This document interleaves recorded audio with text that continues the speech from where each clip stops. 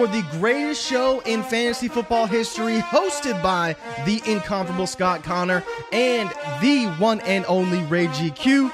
I present to you Destination Chill, where football and fantasy collide.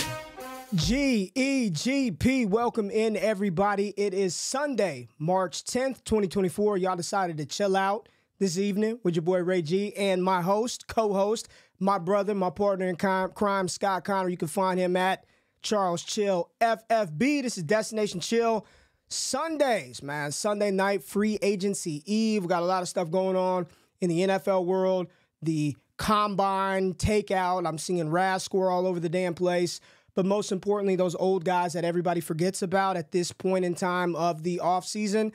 The veterans, man. We got a couple of trade moves, a lot of discourse about where players are going, where players are going to end up, where they're going to be left out of. Justin Fields, Mac Jones, 2021 class looks awful as we sit back today. But Scott, man, how you doing this evening? I know you were out with the wife, went to go see a play and some other stuff, so you're pretty excited to just chop it up some football talk tonight, baby. 100%. What's good, my friend? We are 16 and a half hours away from absolute chaos. Anybody that has not been around the X streets, the Discord streets, YouTube streams, whenever news starts breaking with free agency, I'll just recommend this to everybody. I have a separate Twitter account that only follows like 10 accounts. It's like Jacina Anderson, Jordan Schultz, like only people that are getting me real news, right, Ray? Mm-hmm. Like only real legitimate news. Rap Sheet, Adam Schefter. And I spend most of my day on that account on another phone, but it's solely focused on free agency because tomorrow and the next really 52 hours from tomorrow at noon until Wednesday at 4 is just wild speculation. You think we speculate a lot in Dynasty. You get to the point where it's like, man, NFL teams are starting to speculate, and it's just 52 hours of rumors, unofficial, official signings that technically are not done. If everyone remembers, there's usually like 10% of them that you get to Wednesday, and they're like, yeah, that one fell through. You remember the famous one. It was, who was it that the Cowboys had? And then he switched to the Broncos. Was it Randy Gregory? Randy Gregory. Went to Denver at the last minute, and it was like, out of nowhere, switch mode. I mean, that happened, so I'm excited for it. If you're not tapped into the Discord, especially, like we're going to be in there. I'm going to be in there just kind of giving live reactions to everything that happens. So I'm excited. This is my favorite week of the year because it's March Madness conference tournaments coming up as well. It's just going to be chaos, so I'm ready. Let's go. Well, shit, you're ready to go. I'm ready to go. The people are ready to go. Let me make the chat thing a little bit bigger. We got a couple of folks in there, 126 in there. Make sure y'all hit the thumbs up button, subscribe to the channel, all that other good stuff. But let's start with something kind of fun and just something to get the crowd going, right? This is what we call on Bleacher Report the streamer start, just to kind of get the people going, get in the rhythm, figure out what we're gonna do. But I want to talk some rookies, Scott, just a little bit, and Daniel Jeremiah, NFL Network, tapped in. NFL Connection, yada, yada, yada. A couple of days ago, he dropped his updated big board, updated top 50 big board. So let's just pull that up, look at it, invoke some names, and just get some thoughts about how we should be, not necessarily what we think about the player and how good they are, how good they aren't, but just how the Dynasty community is going to react if said player gets drafted ahead of another player, if they get that type of capital, if they're drafted as a top 35, top 40 asset. So let's just pull up Jeremiah.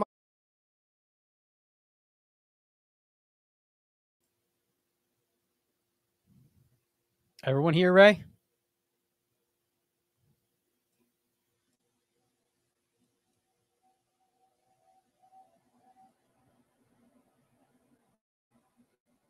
I lost you. I don't know if it's me. Yeah, we lost you, Ray.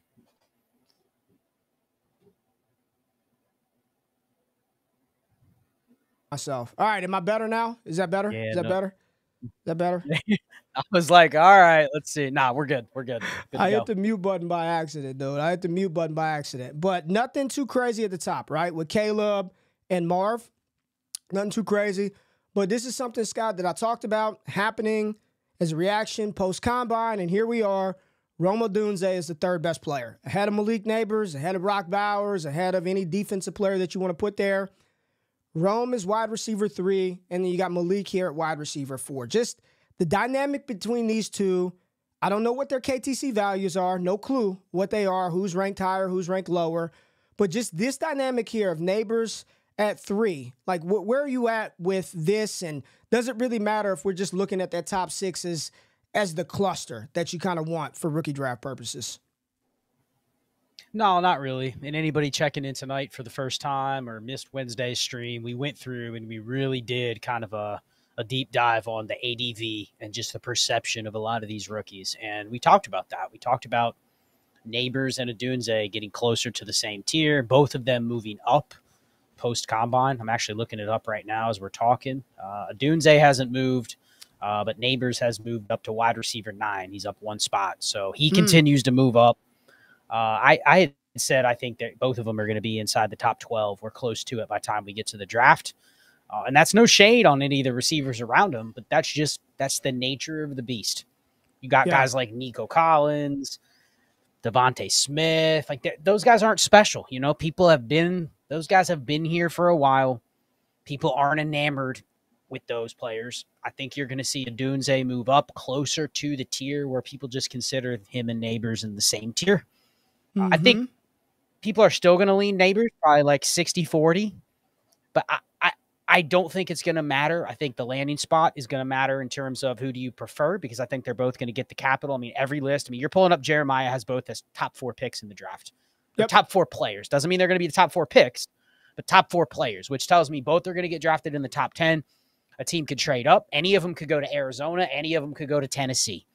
Any of them could go to Chicago. Like any of them could go to any of these spots. I can sell you on why all of those spots could be good and all of those spots could be preferred over another.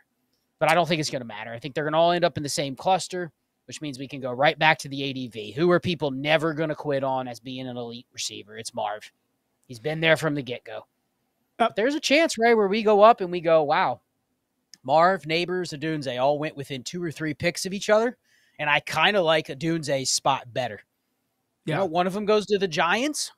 Maybe the community doesn't like that guy. Maybe that's Neighbors. Maybe somebody else goes to the Bears and they prefer that. But I think they're all going to end up in the same tier. So that doesn't shock me. I think that's just becoming the norm for most people. And that's credit to Rome. He's moved himself into that tier, and that is a very tough tier to crack, to be considered an elite player where really nobody questions it.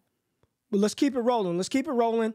You got Drake May and Jaden Daniels right here, 5 and 6 off the board. It seems, depending on what hour of the day you get on X, there is Drake May hate and slander, and then there's Jaden Daniels can't complete short passes. So it just depends on when the algorithm hits your timeline. I think those guys are locked into where they're at as the next 2 quarterbacks, I believe, off the board, although some may argue that it's J.J. McCarthy.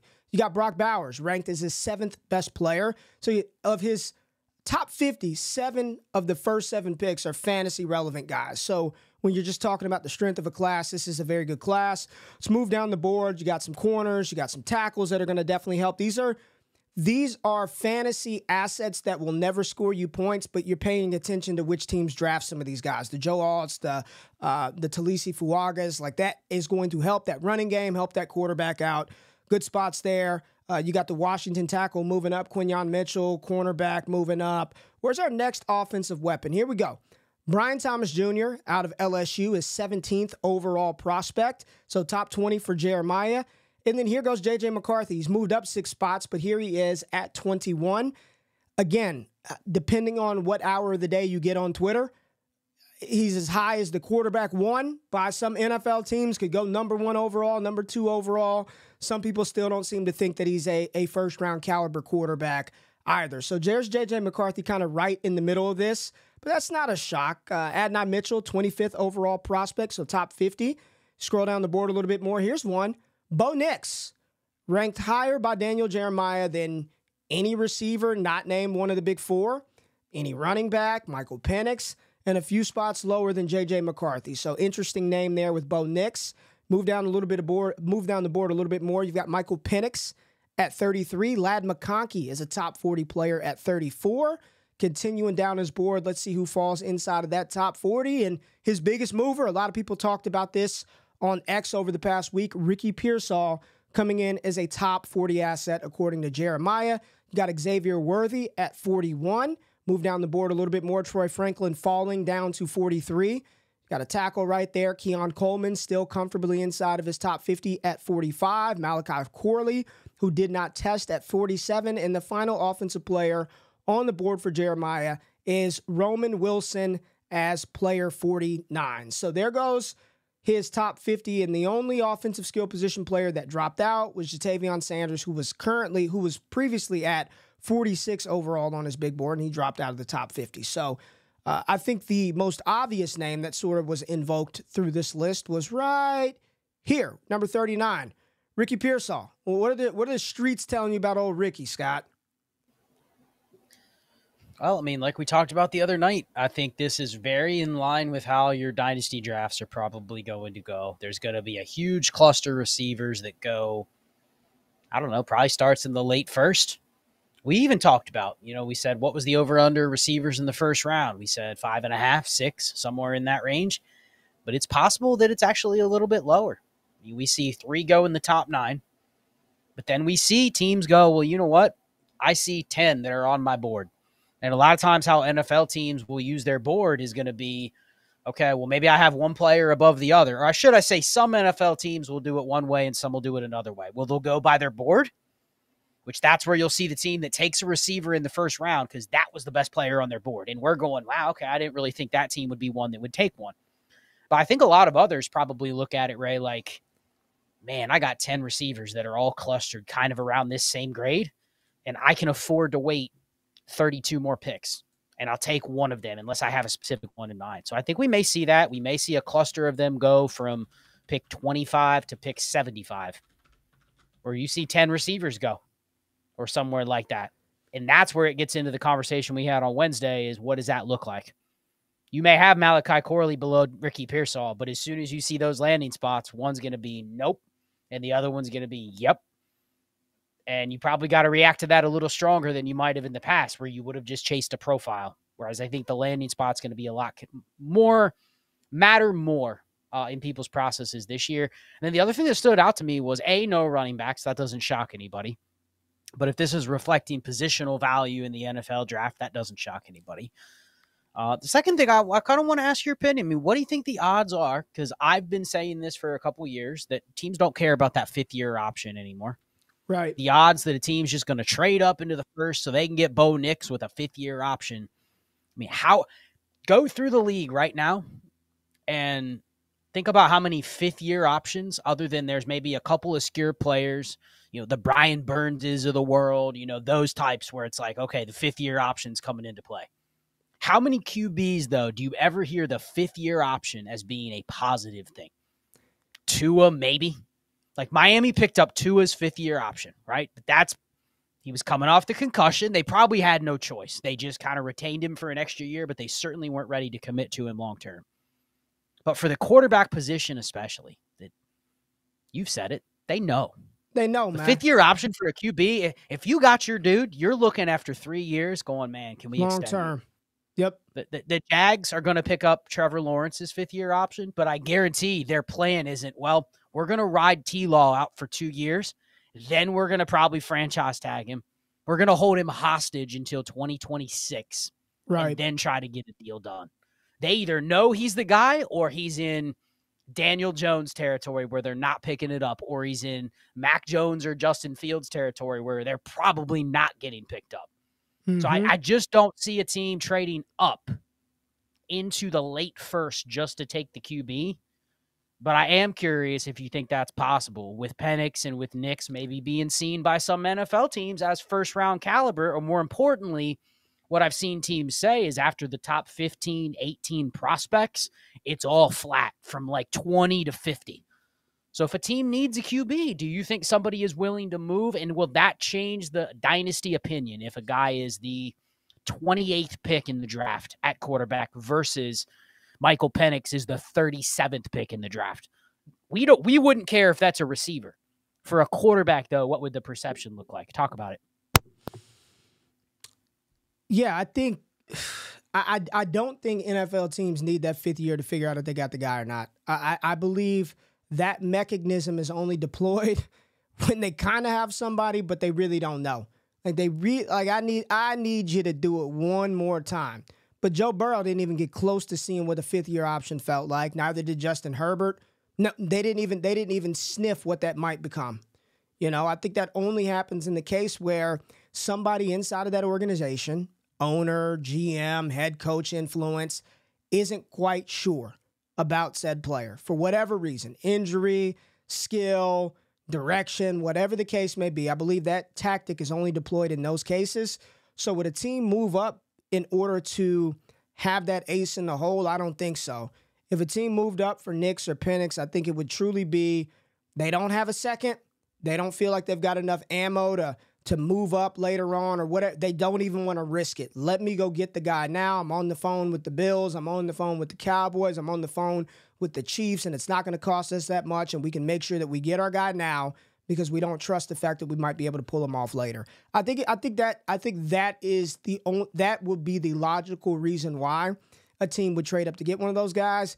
Is it going to happen? Me personally, I don't think either one of those guys are first-round caliber quarterbacks, so I would not do that. But all it takes is one, dog.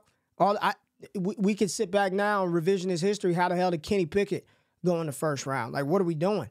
Like, how was that possible? All it did, and 31 other teams might have said hell no, but all it took was that one. The Pittsburgh Steelers to say we could work with that, we could figure it out with him. They pull the trigger, they draft a guy at the back of the first. Yes, it absolutely could happen, but I wouldn't be doing that if I were a team. And it damn sure wouldn't be because I get a fifth-year option on said quarterback, man. They know what they have in that player long before that end of the fourth season. And, you know, they know what they got. They know what they got, man. So this is the big question then. Let's assume that doesn't happen because we're both kind of saying it doesn't seem like it's a viable thing or it's strategically really that much of an edge to trade up into the late first because you're still going to have to give up capital, right? The team trading that pick is going, man, this is the first. You're trading back to, you're trading up from pick 40 to pick 28. You still got to give something up.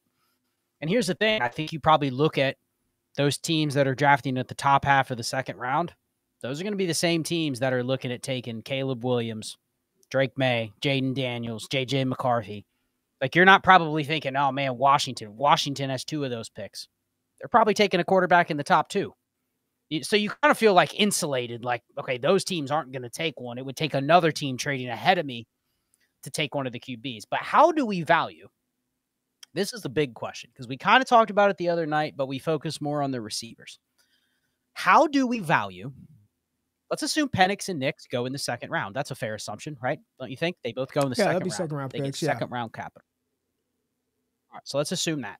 I'm not going to say Rattler, even though I think it's a chance Rattler goes there too. Maybe it's a little later, but I think there's a shot. But let's just assume Penix and Knicks go in the second. Two things are going to be true. One, they go in the second, which is good enough draft capital to where historically second-round QBs get a chance. Now, it is not the insulated chance of a guy that gets drafted in the first round, right? It is probably 1 year. It is probably a short leash. But there's going to be some interest in taking a quarterback to start short term, right? There's a benefit. If you hit on a guy like a Jalen Hurts, you get some cheap years with good starting quarterback play on cheaper deals. And I think the bigger benefit is you don't deal with the first round contract. You don't deal with the option. The guy actually gets to the market a little quicker versus having to wait. So it's good for the player. And that's actually good for the team if they know the QB is the guy. You know what I mean? I doubt Philly wanted to wait another year on Jalen Hurts because what would have happened? They would have paid more because look at the cost now. You know what I mean? They would have paid more because the salary cap went up 8% from what it was last year. So I think they're probably glad they got that done. However, dynasty value. Let's get back to that. These guys go in the second. They go to teams that clearly have a no quarterback answer on the roster. Maybe a team has an O'Connell or a Jarrett Stidham or a Nick Mullins, or they bring in somebody in free agency. This could be the team that also brings in a Tannehill or a Jameis or someone like that. But for all intents and purposes, you look at the Bo Nix or Michael Penix pick in the second, and it is a team where you go, all right, that guy's probably going to start this year. That guy may start from day one, but I'm going to bet he's going to start the majority of the year, at least half, if not 12 games. Because why not? You don't draft a guy in the second round to sit all year to then go next year, what do I do with that guy? Unless you're prepared to play him and see if you have a Jalen Hurts or see if you have a guy where maybe this is the answer, but it's a second-round pick, what are you doing? So how do we value that guy? Historically, Ray, those are awful bets. We went through the list, and it's like Jimmy G, Derek Carr, Andy Dalton, Jalen Hurts, Drew Brees. I mean, when you're invoking the name Drew Brees and Andy Dalton, you're going back a little bit. Yeah. So typically you don't find quarterbacks that come in the second. Now there's some in the league that win in the fourth, the third, the fifth, the seventh, right? Like those exist. But we're talking about the intention of drafting a guy that is not quite a first rounder in the second with the intent of, hey, we're starting him. But how do we value that guy for Dynasty? Knowing the odds are not great that is your long-term option, but also knowing, given how people treat the QBs, you better bet Michael Penix in Atlanta or Bo Nix in Minnesota is going to elicit excitement from people. Where they're sold, he's the guy. They're sold. That is the next. Well, I think it's this. Whatever. All right, let me answer this quickly because I want to get to some free agent player takes. Right, I think it's going to be perception versus reality. I think there are two different types of windows. The perception window, what people think that player is going to be once the team drafts him, and that will carry on for the better part of the entire summer leading up to the start of the season. The perception and the thought, the hopium, whatever you want to call it, of what that player in that situation is going to yield. Because the same way we talk, because normally what people do is they reach for best case scenario. Michael Penix goes to Atlanta and everything goes well. But what if he doesn't go to freaking Atlanta? What if he does get drafted by the Dallas Cowboys, right? And he's the backup to Dak Prescott. I'm not saying they're going to spend a second, but a spot in which you can't foresee immediate opportunity, I think they're only as good as what the perception is at the moment they get selected by that team. And then the reality is, if they are good, they'll have some value. And that value will remain for as long as they're on the field and they're playing. But the moment anything happens to disrupt or cause fear to whatever that perceived value was going into the season, they will not have the viability and the staying power to maintain that value, that dynasty value. Because people will say, man, I knew it. I mean, people are already doing it. One season removed from a Super Bowl. You're asking me about fucking Michael Penix and Bo Nix? Jalen Hurts was QB what last year? Fantasy. Top 3, top 5 quarterback? What was his quarterback finish, right? Just 1 year removed from this season, he was a top 3 quarterback in all formats, dude. All formats. He goes out there and has a downtick in production to a degree, and it wasn't even like he fell off the face of the earth. And people are, man, he's not that good. I knew he wasn't that good of a quarterback. I knew it all along. Once the tush push gets eliminated, he won't even have a job in the NFL. There won't be one of 32 spots available for Jalen Hurts to operate quarterback. Soon as they get rid of the tush push, he's done. Might as well put him in the UFL. So I think there's a prime living example of how dynasty managers and fantasy football gamers treat players that were not highly drafted. And that is not just exclusive to Jalen Hurts. There's probably a lot of different positions and a lot of different players that if shit were to hit the fan, they'll do a quick 180 and pivot, turn tail, tuck tail, and go the other direction. I think it's just as simple as that. You'll have a perception window of what people think the player will be able to do, and then the reality window of what they are actually doing on the field if given opportunity. It's understanding and reading how fantasy gamers are going to react to situations is the easiest thing to do, man. Because don't nobody got no conviction. Don't nobody really, truly, very few people actually have a strong opinion on somebody one way or the other. They're listening to somebody else. They're taking shit that they heard somewhere else, and then they're just reacting to what other people are doing. Very few folks got strong opinions and convictions. And those that do, and they're watching it, they're paying attention to what the team's telling in, and not saying it works out all the time, but those are the ones that were not selling Jalen Hurts in that moment because they're looking at the situation and saying, man, there's probably just as good of a chance that Philly roll with this guy moving forward. I think that's all it is, man, is perception versus reality. And that perception window, that's like the real value. That is where you really can capitalize on other managers by that perception of Penix in Atlanta, Bo Nix going to I don't need. They're very Minnesota or wherever the hell he can land up. I think that's how it's going to play out, man.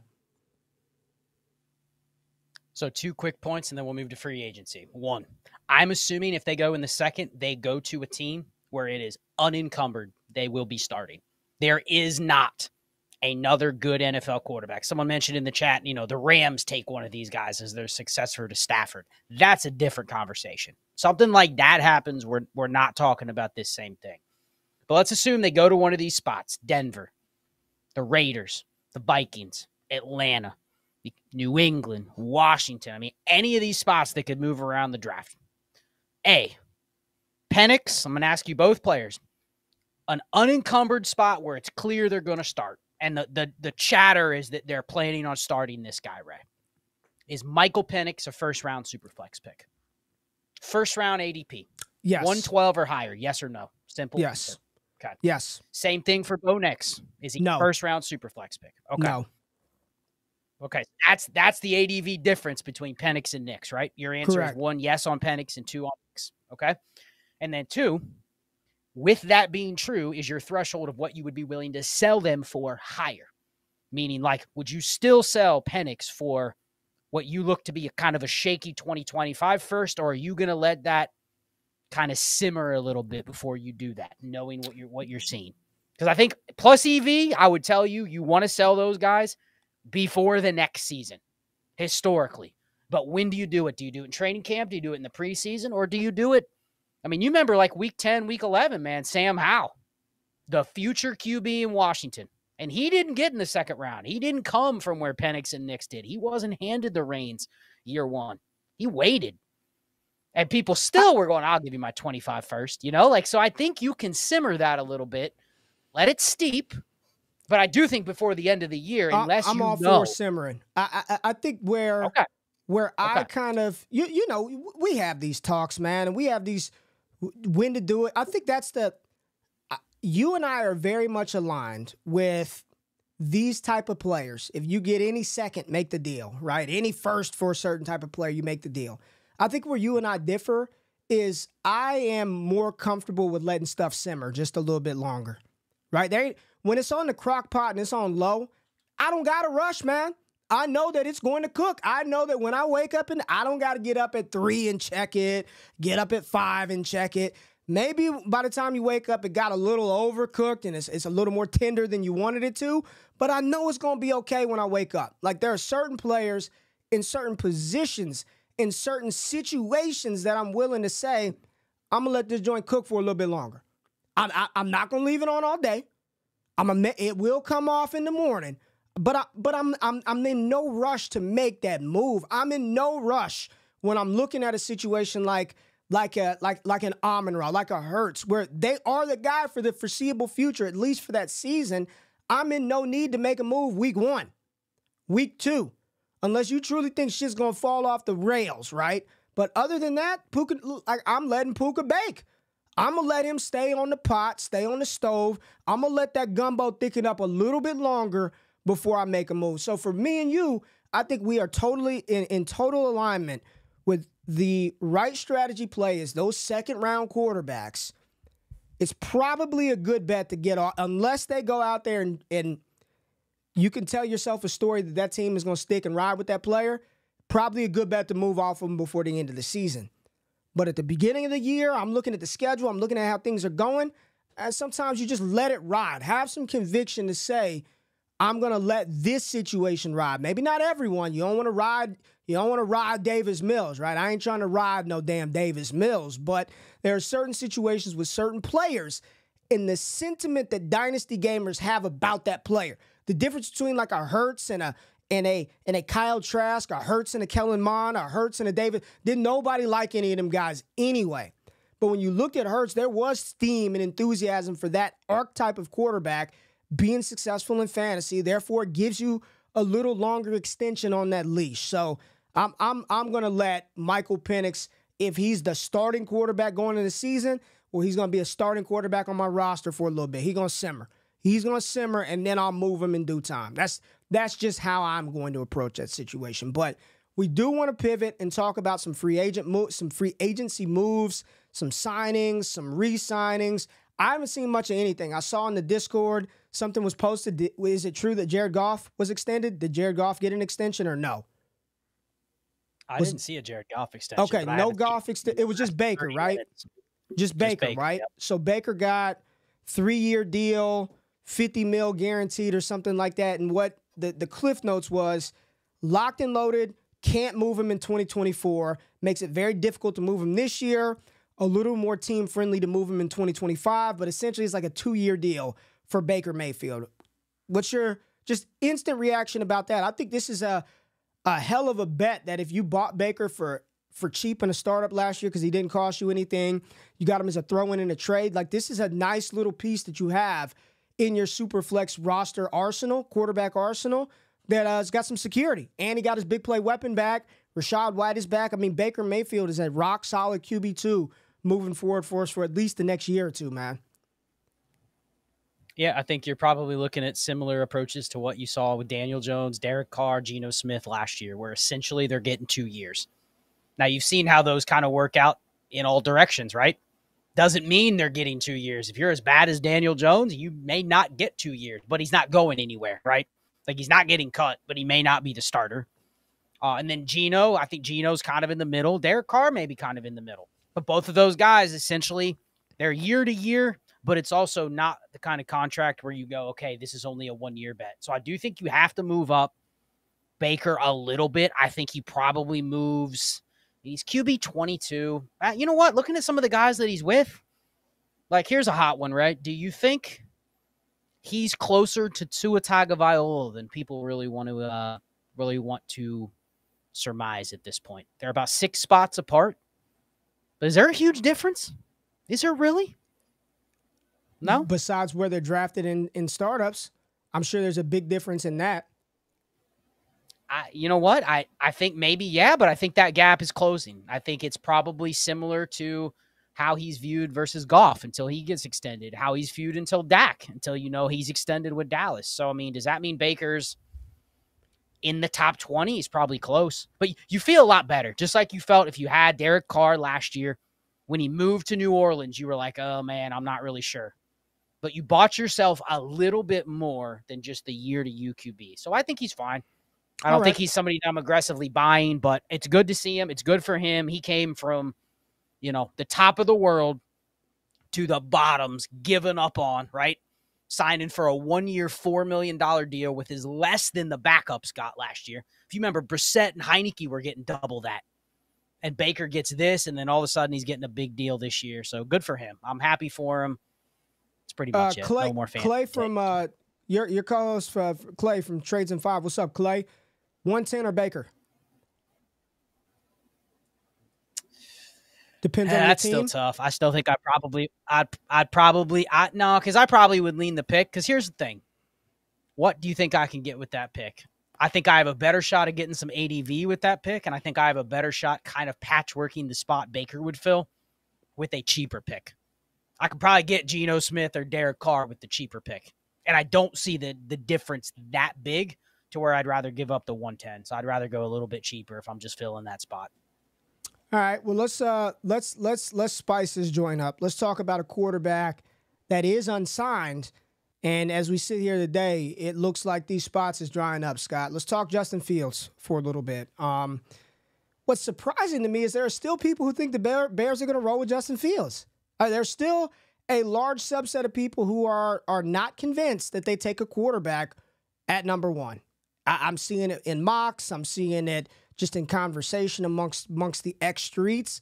But there's still a large subset of people who believe Justin Fields is going to be the quarterback for the Chicago Bears in September of 2024. As you look across the NFL, the rumors are the Falcons have little interest in him. The Steelers, not his cup of tea. And then you just start going down the list, man. There are honestly, dude, like a landing spot to where he can go.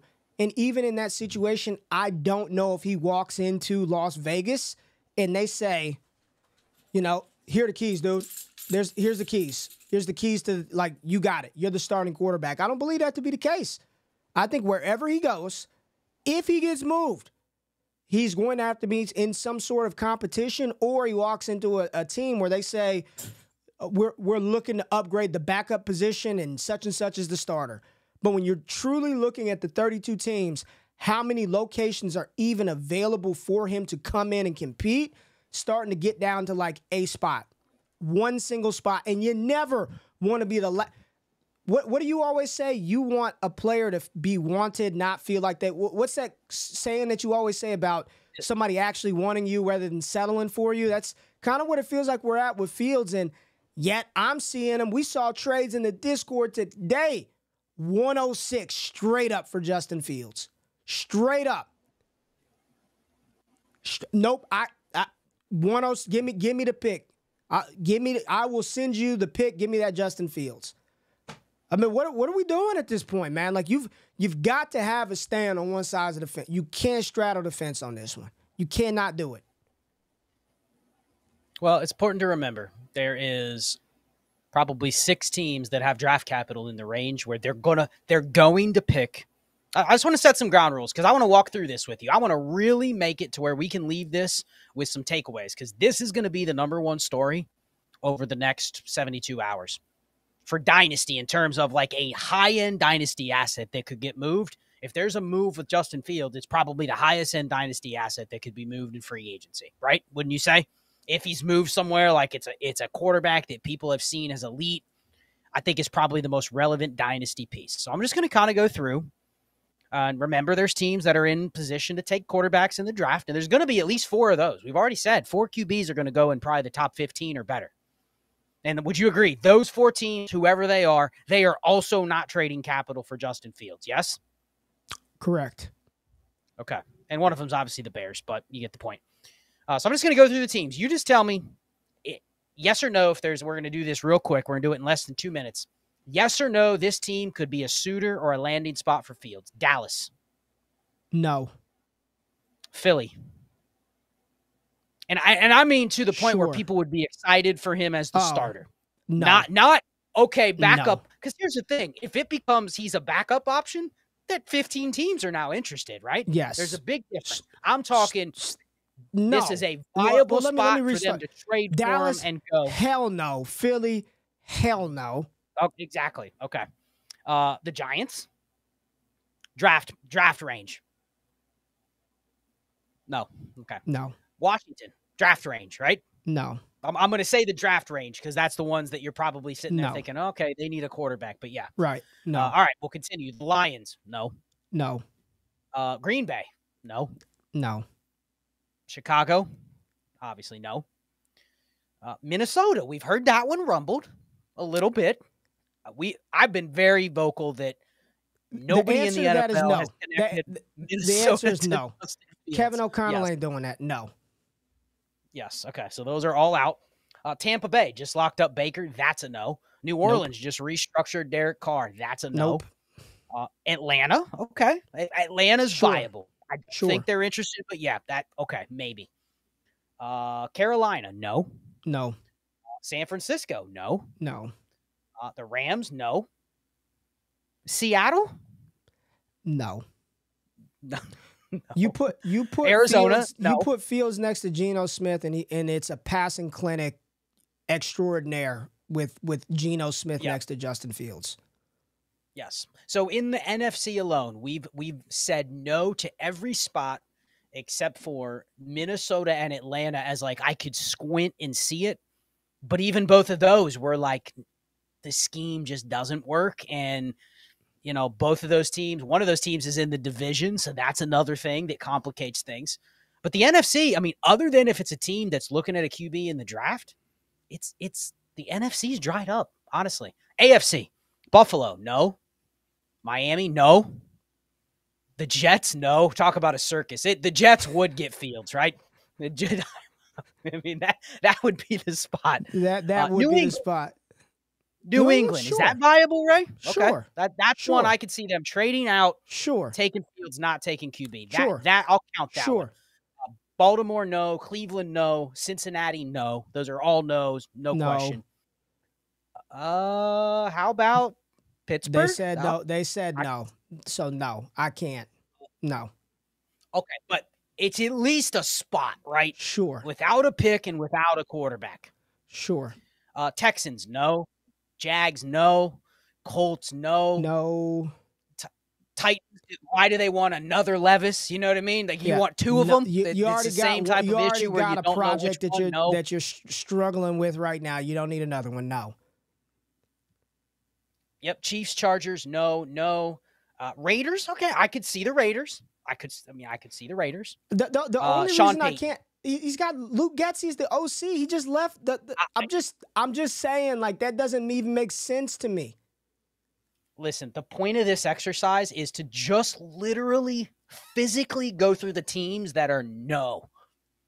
And then the remaining teams, to your original point, when you're sitting there going, Atlanta, man, that doesn't seem like Zach Robinson's type of QB. Man, Minnesota, that doesn't seem like Kevin O'Connell's QB. Seattle, yeah, he's probably not beating out Geno Smith. No. New England, okay, that would take a big move of them trading 3, committing to Fields, bringing him in. Pittsburgh, the point is there's maybe 6 to 8 teams, and we've literally poo-pooed all of them to the point where I just believe if we would have thought Justin Fields had a landing spot, you'd already be hearing, man, Raiders are really interested in him. They're trying to work out compensation. They're just trying to figure out what it's going to cost. Have you heard any of that? Have you heard anything positive about how the NFL views Justin Fields at all? Or has it just been, man, it's pretty quiet? Let me tell you who's pumping that Fields hype. It's old Marlon in the chat right here. My man Marlon. If he becomes a backup, I'm going to lose my mind. Why haven't the Falcons just done it? Ray, stop messing with me. This is who's doing it. It's damn Marlon.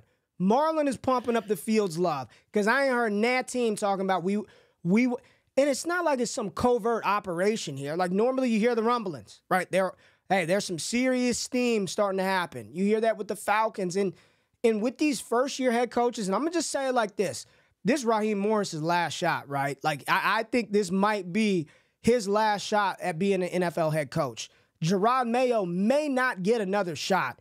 And is that really what you want to do as your tenure of your maybe one and only shot as a head coach? You want to hitch that wagon to Justin Fields? I think not. And again, Antonio Pierce, it's Luke Getzey there. I don't understand how that even works when clearly it wasn't good for him in Chicago, but it's going to get better for him in Las Vegas. And he ain't starting over no damn Geno Smith. I will bet anybody any amount of money. Seattle trades for him. He's the backup quarterback. They'll have 7 plays for him to come in, and he's literally going to run the ball.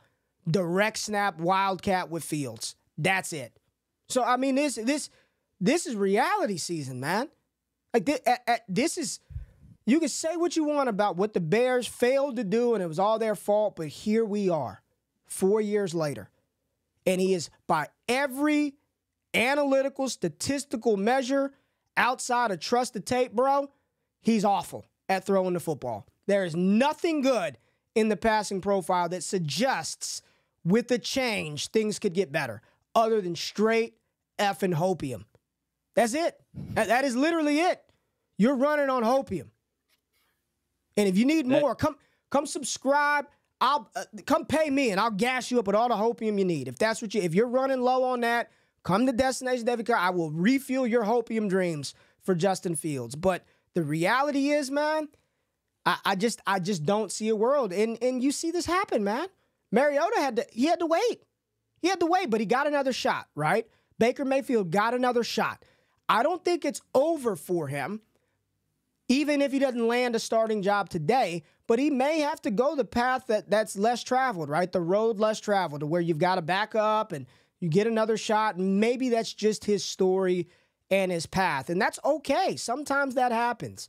Come back and be better than what the original joint was. But I don't see, I guess we'll see tomorrow. We'll see tomorrow if he is signed early, if they make a deal, or I don't know, man. I mean, there's a lot of hopium going on in the chat, too. Oh, he's easily better than Geno. He's clearly a top 32 quarterback in the league. Stop. Who said he's better than Geno? Stop. It's in there. Clearly better than Geno. It's also, look at the bad QBs. He's clearly one of the top 32. So here's the thing. Because I want to shift this. We are not anti-Fields. What we have been is Hey, let me go get some we are beans out the. I'm about to go get some beans out the cupboard. I need to sell them to some folks, man, and tell them they're gonna grow a giant fucking beanstalk overnight. I got some black beans in there. Cash App, old Ray Garvin, $25. I'll put them in mail tomorrow, and there will be a beanstalk that you can climb up to the sky, go to the castle, and go to the giant's house and get the golden goose that lays golden eggs. I mean, y'all are insane. Insane. Well, I mean, and here's the other thing. Just because you think he's one of the top 32 quarterbacks in the NFL doesn't mean he's entitled to a week 1 starting job. That's not how it works. He might be better than Derek Carr or Geno Smith in a year, but he's not right now. And there's other logistics that go into this. It is not as easy as going, oh man, we're picking 3rd overall like New England. Let's just trade that pick and sign Justin Fields. You know, like it's not that simple to where this isn't I click on my dynasty league and throw out a few offers. You know, there's real money at stake. There's a lot of money at stake with people's jobs. And you made it very clear. Like if you're in the front office, if you make that deal and you trade away the pick that could be Drake May and you go Justin Fields, and then a year later you're in the same spot, like sure, the Patriots will move on. You might not. You know, so you have to be comfortable with this. This is not just a fantasy trade-off. If it doesn't work out, this isn't I sent the 109 for Fields and he didn't start. Okay, I'll get my first next year and I'll go right back at it. There's other logistics that go into this. But I want to go positive, right? Because I've never been anti-Fields. I've been anti-Fields from the end of last year after his injury, quite frankly. When he got injured and you were like, man, he still hasn't been great, and then he got injured, you're kind of like, this could be the end of the road. When you knew it was clear that the Panthers were going to be the worst team and you knew they were getting that 101, this already started, right? We knew we were going to be in this spot. But let's go to the positive side, because we also went through this exercise of, all right, you agree, Justin Fields is going to get another shot. In some form or fashion, he's going to get another shot. Now, you throwed up the keys earlier, which is great. It's probably not going to be here. You're our franchise QB for the next 2 years. Go get it. That's probably not what his other shot's going to look like. But he's going to be in a spot where someone goes, you know what?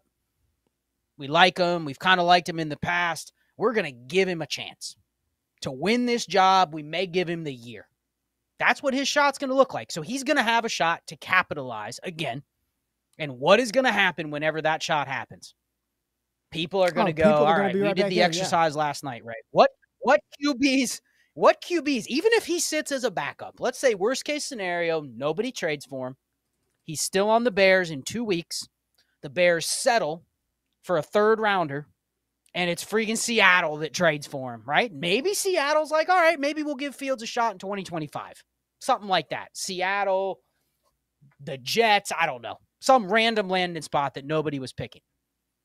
He will be in line to get another shot, or the perception will be that a team is going to give him another shot.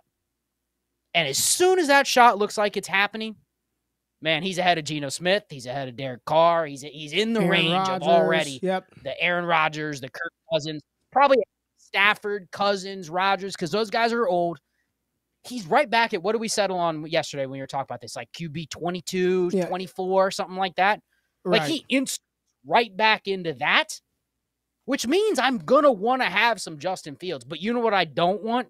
Justin Fields on my roster from today until September, and then September gets here, and oh man, sorry, he's the backup on the Jets. So guess what you got to do? Hold him for all year, for another year, and then next year it's, is he going to get another shot this year? So I'm just basically dying with a roster spot for a year when I could have got out, and there's probably opportunities where I could have got back in before that shot happened. So talk about that, because we agree there's a lot of hopium. We're seeing it in the chat. People will be back in when that shot happens, unlike when other guys get their second shot, people are out. But with Fields, he's a victim of circumstance, and as soon as he gets that shot, he's a guy people loved coming in. That ADV was created before he was even drafted. Oh, man, how does a team pass him up in the top 10? Remember? How did Denver pass him up and took Pat Surtain instead? How? How could you do that, man? You know? Like, so the ADV was already there from the get-go. So talk about that. Just that you could people will buy back in as soon as he gets that shot. So I want Fields. I just don't want him right now with what he's. I mean, yes, people will want him. If he gets a shot, I'm looking at some stuff, man. I'm looking at bare bones because I saw Stanley. That's my dog. Stanley has been a supporter of DD, rocks with us every Monday, every Sunday, Wednesday, whenever we're around. Stanley's here. But he said, what has Geno Smith done that Fields hasn't? Completed more than 62% of his passes in a season. That's what he's done. Thrown for over 20 touchdowns. That's what Geno Smith has done over the past 2 years. 4,000 yards, 3,600 yards, like doubling up what feel like it. You can like a player. You can two top 15 efficiency seasons for Geno Smith, back-to-back years. I mean, I didn't even want to go that low, but you look at EPA per drop back, he is one spot ahead of Desmond Ridder and right behind Will Levis and Ryan Tannehill, 38th in the league. And not even one of the top 32 quarterbacks in that department. I mean, he is not a good thrower of the football by any objective measure of quarterback play that you want to look at. Outside of him saying Hutton running the ball, he is below average.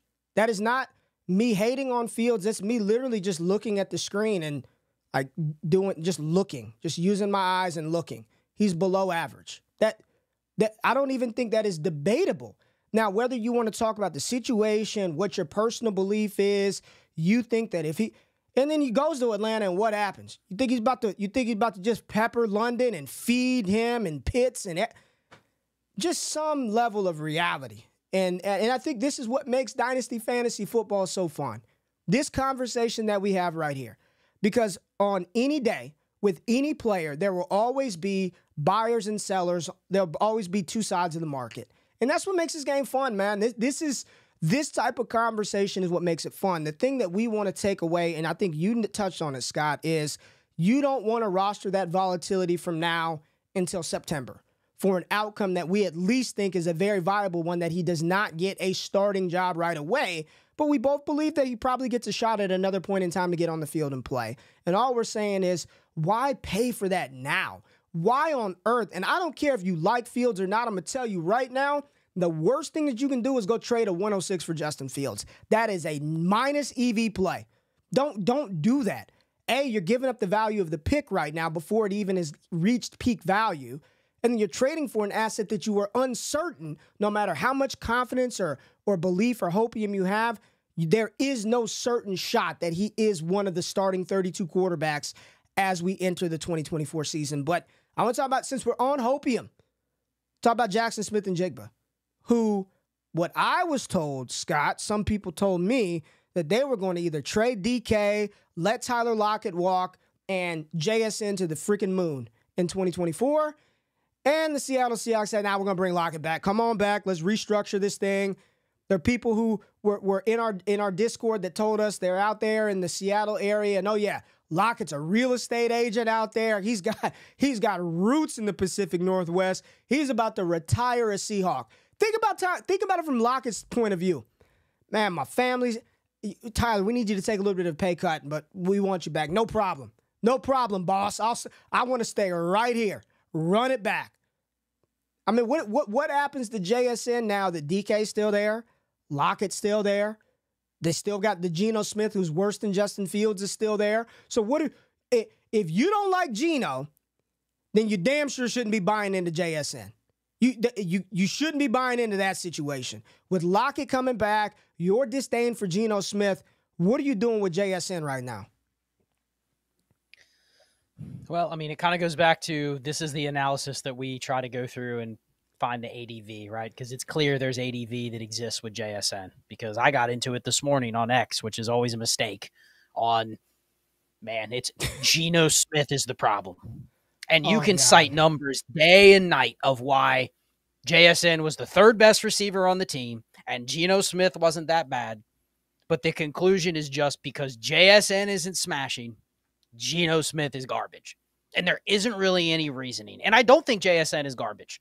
I actually disagree with the people that say he's cooked because he only put up 8.8 points per game as a rookie or whatever it is. I don't agree with that.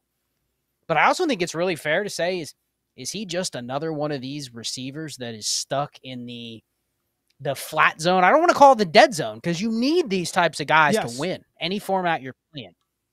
But he's not the type where you come to me and go, all right, he's different than the 10 players above him and the 10 players below him in ADP. And I bet you if we pulled up the list, we're not going to do it on this show, you'd probably go, yeah, you know what? I really don't think he's that different. The only thing separating him and another player that's in a similar range is a couple things. One, the situation. You may evaluate short-term on the situation.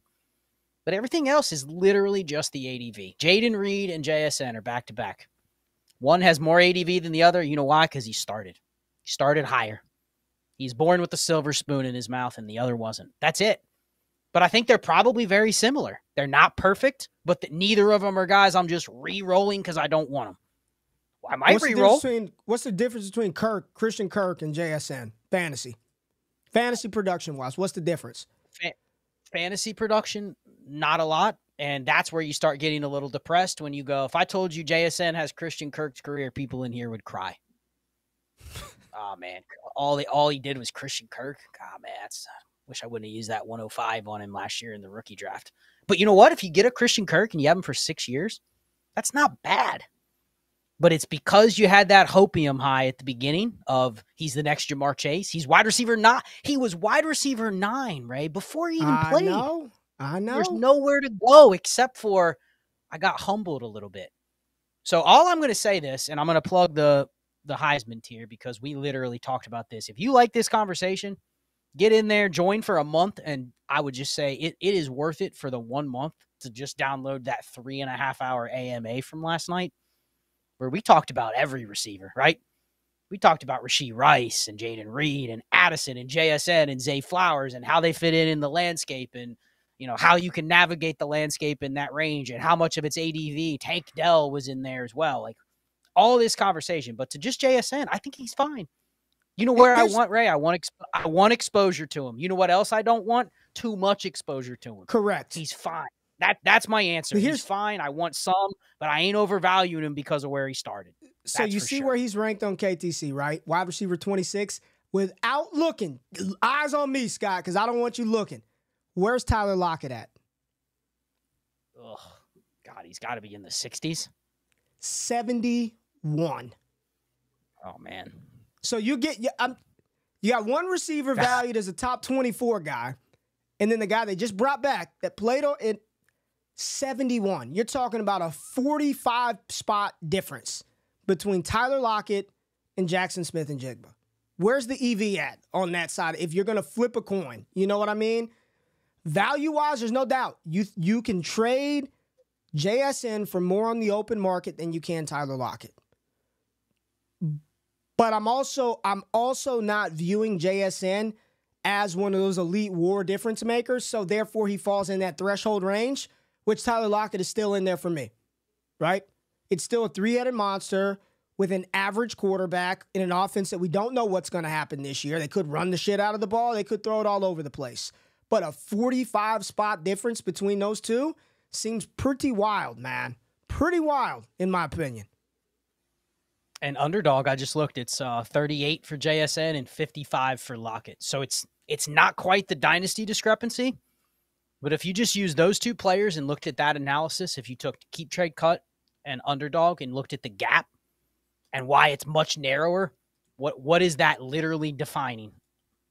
ADV, right? ADV. It is this mythical future value that we're assigning to JSN where down the road, when Tyler Lockett retires, which we don't even know if it's going to be 2025, could be 2026, and we're dealing with the same thing next year. So it's pointing out the ADV which exists. You know, I'll just say this because we talked about this on the AMA. So I tell everybody, go download that if you literally want this conversation more in depth. But we talk about playing Dynasty in a 1 to 2 year window. Yet this is an example of a 1 to 2 year window, which is smacking us in the face, and we're ignoring it because we know Tyler Lockett's going to retire. We know he's going to be out of town. Right? So you can't, how do we say 1 to 2 year window, yet we would sit here and assign X value to JSN and a third of that value to Tyler Lockett? We can't, right? You can't. Practice what you preach.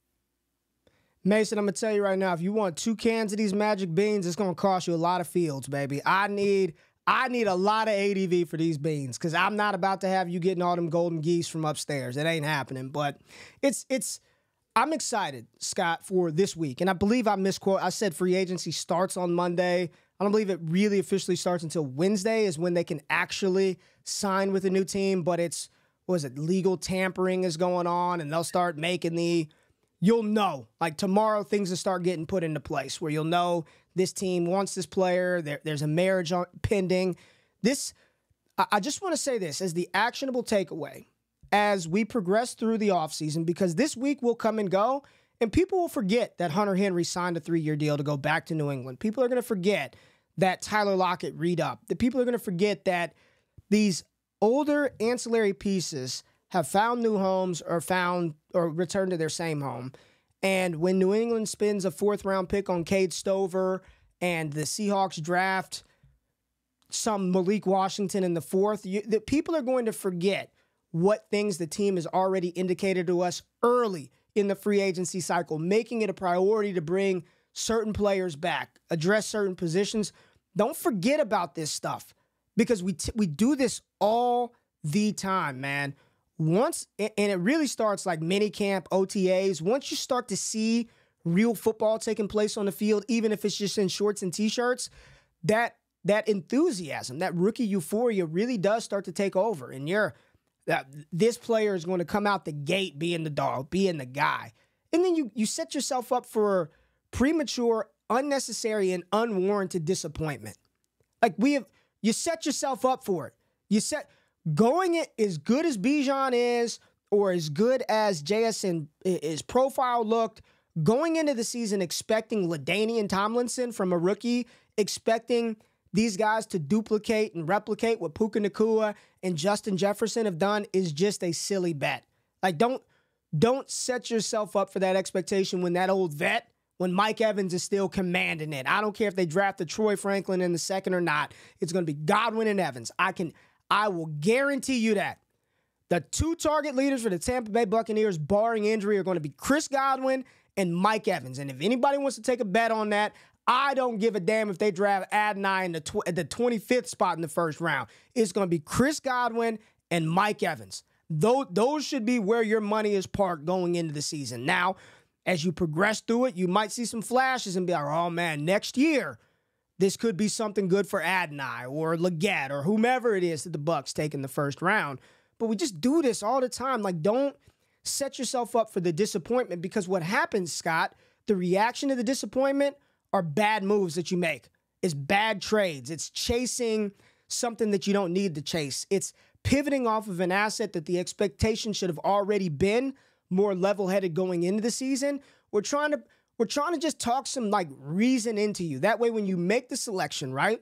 When you draft Adonai Mitchell, you take him at the 109.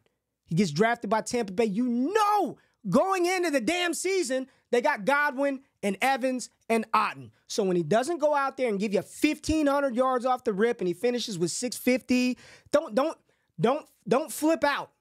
Don't go crazy over something like that, right? And as early as March, but we got to reiterate this because we see it happen every single year, man. Managing those expectations, not forgetting about this very important period. It's not just for news and shit to talk about, but like these are cats that are going to be thrown the ball come 2024. These are cats that are going to be handed the rock in 2024. And unfortunately for Justin Fields, if that spot does not come to fruition early, the longer he sits on Chicago, the worse it gets for him. The longer they hold on or they can't find a partner, that ain't a bidding war amongst 35 other teams trying to get Fields. That is not a good thing. So just continue to pay attention to that. Scott, close us out, man. Well, I think you might have just jinxed into the next situation with JSN of that Tampa Bay is drafting a 1st-round receiver now. You've already spoken it into existence. That's going to be the spot for one of these guys we're just expecting to smash. And that's a JSN situation all over, right? Where that receiver's the 3rd best receiver on the team from the rip. I did want to get your thoughts on one more thing, and then I have one more final word for everybody in here that's trying to figure out how to navigate Dynasty over the next 48 hours or so. Jerry Jeudy, Ray, 30-second thoughts. Buy, sell, action to take. Think you got to do it pretty soon before tomorrow because the news is going to get drowned out if you don't do it in the next 12 hours or so. But Jerry Jeudy got a good Trinity score, got some good pedigree. There's some hopium with people still, but get into it. Quick answer. Really quick, and we need to talk about this in the Discord because I thought about our conversation last night. Trinity is good on the Broncos, right? So if he were to remain on the Broncos with that same situation, I'm in on Jerry Jeudy. But we were talking to Josh, one of our guys last night, and he was a little confused by some things that we were doing. But I think he's right to a degree, right? Although that Trinity is good in that environment, you look at some of the other ancillary metrics, and it's hard to forecast and project what that would look like somewhere else. I think Jerry Jeudy is probably a little better than people give him credit for, but going into a situation like Cleveland where it's already rocky from a passing perspective as is, I really wouldn't be buying unless he's somebody that I can get thrown into a deal. And if I could sell, give me something, and I'll tell you any second, I'd probably be fine cashing out on Jeudy. If you gave me any second, I would be fine pivoting off of new Jerry Jeudy in this new role. If he were still in Denver and they had moved Cortland Sutton, I might feel a little differently. But now, any second, I would cash out for Jerry Jeudy. Yep, that's where I'm at. I think he's somebody that you trade because he just got moved and people are excited. What I would say is I would take him. He's better than Elijah Moore. I'm willing to make that bet, but I'm also willing to bet that in the Browns offense, you can't just say, okay, his Trinity was good on Denver, so it's going to translate. So definitely somebody that I'm willing to sell based on the fact that he's in the news. And here's why, and this is going to be my close for everybody. We're going to get a lot of news. The legal tampering period starts tomorrow at noon. Nothing's official until Wednesday at 4. That is a 52-hour window where things are going to be not official, but they're going to get reported by big accounts. You know, when Ian Rappaport or Josina Anderson reports something, it's probably coming from like the source, the player, the team, the agent. Like, they're not making it up. You know, they just can't. I'm sure they know a lot of the stuff already, but they can't put it out there because technically teams aren't supposed to be quote unquote tampering yet. But there's a lot of deals that are already being worked as we speak right now. They're being finalized, ready to announce tomorrow at noon. Hey, this guy's tentatively going to sign with this team. It's going to be official on Wednesday. You're going to see a ton of that. But there's going to be this kind of like limbo window where you have to make the bet now. Find people you trust, whether that's Ray, our community, or another community, and think about some of this stuff we've talked about tonight. How are people going to react? Think 2 moves down the road. Maybe you don't like this player, but you kind of like the landing spot. So maybe there's a reason to take action. Maybe you love a player, but you really don't like that landing spot. And you're just trying to squint and go, man, I'm so happy for all those Antonio Gibson shares. But you know what? He landed in a spot where there's 2 guys already just as good as him.